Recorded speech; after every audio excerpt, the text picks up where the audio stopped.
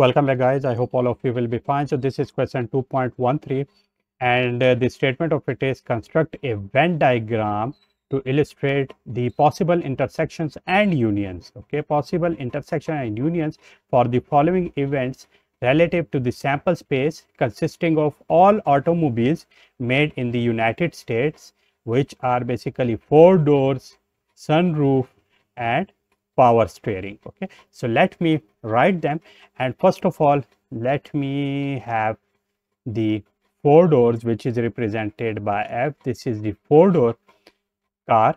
Okay, similarly most of the 4-door car are also having the sunroof, so therefore these are also common. And let me have it, this is what, this is F, this is S. Okay, and this is what, this is basically the common area, which is what, F and S. These are all the cars which has the 4 doors and are sunroof. Similarly, the last type here is the power steering. So there can be also some cars which are also what, which are also here. Okay, let me color it as well, this part. Okay, this one here, or I can also write it with it.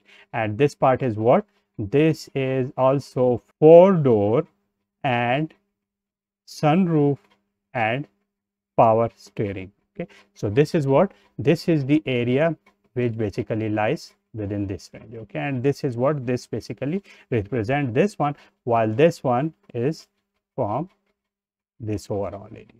Okay, similarly we can see that there is also another area.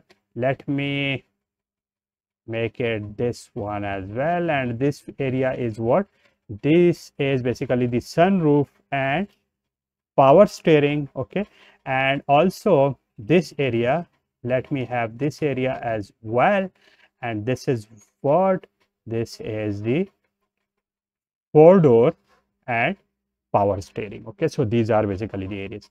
Similarly, in order to see the union here, we have here the option, and there are basically all these. Okay, we can see them, and these are all the areas, and these are basically what, these basically represent the 4 doors union, sunroof union, power steering. Okay, just you have to keep in your mind that all these common areas will be represented only once here, because what are these, these are basically in the sets, and in set every item has to be represented only once. Okay, let me remove this as well, because it is now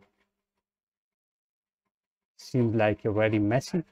Okay, so here we can see that this is the overall area. Let me highlight it with this, and this is the overall area, which is what, which is the union, and this one is, let me represent this one for this one. Okay, so this overall area with this yellow color, let me color it with this yellow one, this is all what, this is F union S union P. So this is what we have here. So that is what, that is the solution of question 2.13. If you have any question, you can ask me in the comment box. See you soon.